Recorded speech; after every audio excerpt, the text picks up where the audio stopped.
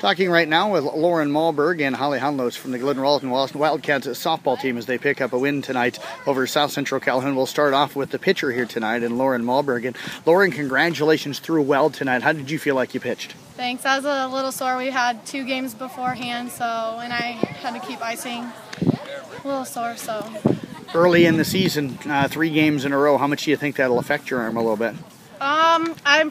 It will make it stronger for the rest of the games because when we have games spread out, it'll make it easier on the first game.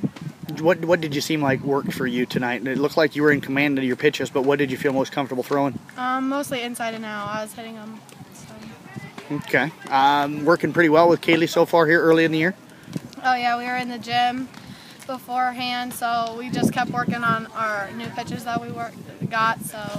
What are some of those new pitches? I now throw curve and a slider. So. Got some runs early in the game from the offense. You were a part of that. Had a couple of base hits and on base all 4 times tonight. How much does it help relax you when you get out there to that early lead? Well, it really helps a lot because then when you know the other team doesn't have any and you have some, you know that you're ahead in the game and you still have to keep focusing, but it's just easier on the pitcher to know that she has points on the board. How'd you feel at the plate tonight?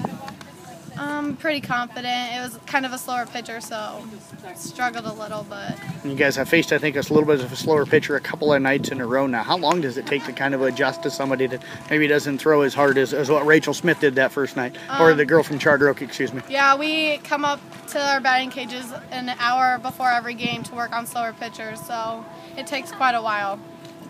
2-1 right now. How confident is this group of girls? The one loss, a really tight one to a ranked team. We were really bummed that we lost that one just because, you know, it makes or breaks your season if you win your first game, but we know we'll get them the second time. Well, Lauren, I appreciate you joining us here tonight. Congratulations. Great start to the season. All right, thank you. Let's move over now to Holly Handlos. And Holly, a big night, especially at the plate tonight. 2 home runs. Another one off of the fence, just missing the top of the fence by a couple of feet. What was up swinging the bat tonight? I don't know. I just really relaxed tonight when I was swinging, and I just made sure I had my hands high so I didn't dip like I did last night. Is that something that Coach talked to you about, or was that something that you kind of noticed last night? I noticed that I was dropping my hands when I was swinging, and Coach did help me too. I was keeping my hands high. Take us through those at-bats. What did you see? What were you anticipating for pitches?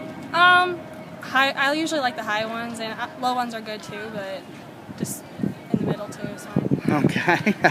Home run your first time up. Did you know it was gone right away? No, I thought it was foul and that it bounced in and then it went out. But then everyone was screaming and coming out to home plate. So like, oh, okay. First career home run. Yeah. Talk about the feeling, rounding the bases, knowing that's your first dinger. It felt really good.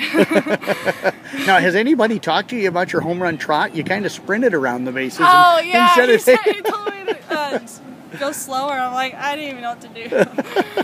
So. You hit a second one tonight. Yeah.